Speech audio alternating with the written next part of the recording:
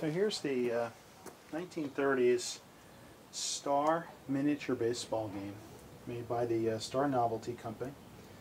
And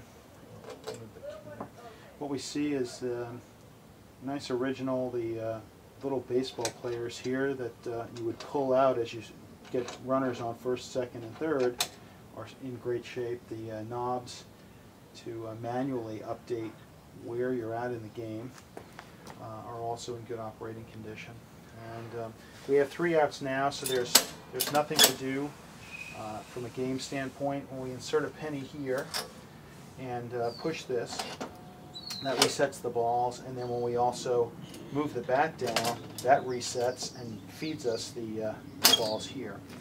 The bat system is very interesting. If you actually look at the mechanism inside, there's not a classic sort of one finger that hits the ball, but instead there's a plate with a nail sort of protruding out from it, and it has some mobility to it. And I think it looks all original, and what happens is each time you flick the bat, the way that spike comes up and hits this ball is different, so it would impart different forces onto the ball and drive them into different places, making it a pretty random game.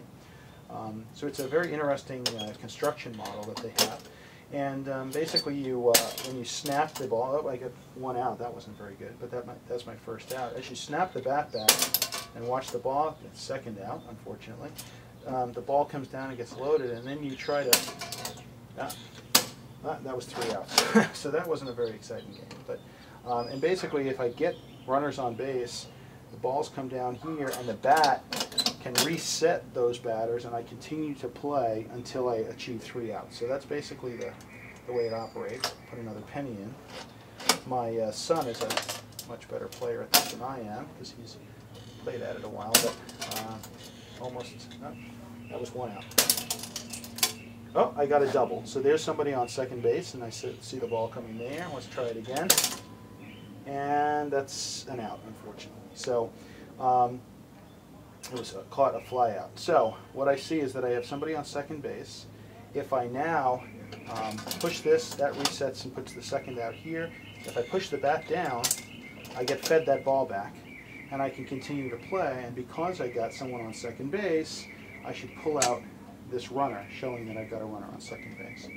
And now I can snap this up, and that's my 3rd out. So that's the end of the game. I stranded a runner on second.